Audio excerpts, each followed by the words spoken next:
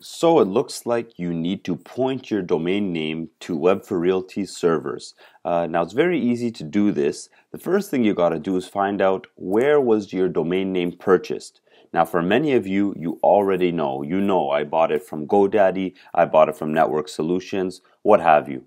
If you don't know, all you got to do is go to whois.net. Okay, the link will be in the tutorial. And what you put in here is the domain name that you purchased. So let's say I purchased raminazim.com, which is my name, and I press search. It will tell me, okay, so it is registered, and it looks like it was registered through GoDaddy. And in many cases, they'll even give me the URL. So if I want to log in, I got to go to godaddy.com. Great, so now I know where my domain name was purchased. The second step, we're going to go to the registrar, which is godaddy.com. Now, once I'm in there, I will sign in. Now, of course, you may have forgotten your login, so you could always do a forgot password or a forgot username and go through the steps. Once you're in there, you're going to hit sign in. Now, all registrars are very similar. The main goal here is to get to the area where all your domains are. So for GoDaddy, what I do is I click on the top here and I click My Products. And like I said, most registrars are very similar.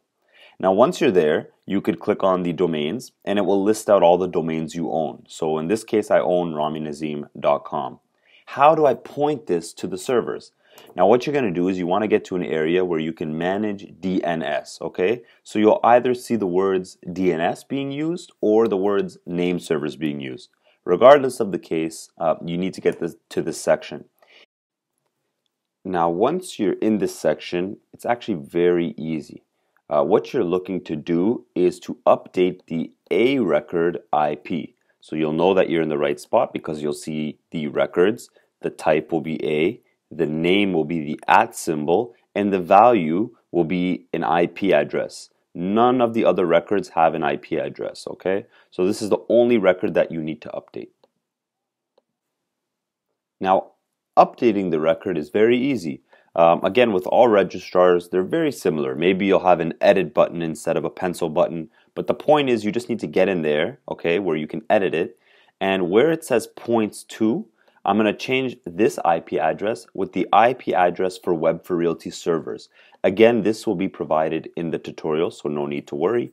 Once you've added it in there, you're going to hit save. You're not going to change anything else, and you should be good. And that's literally all you have to do. You could log out and go load your website through the back end, and your website will be live in a couple of hours. Thank you.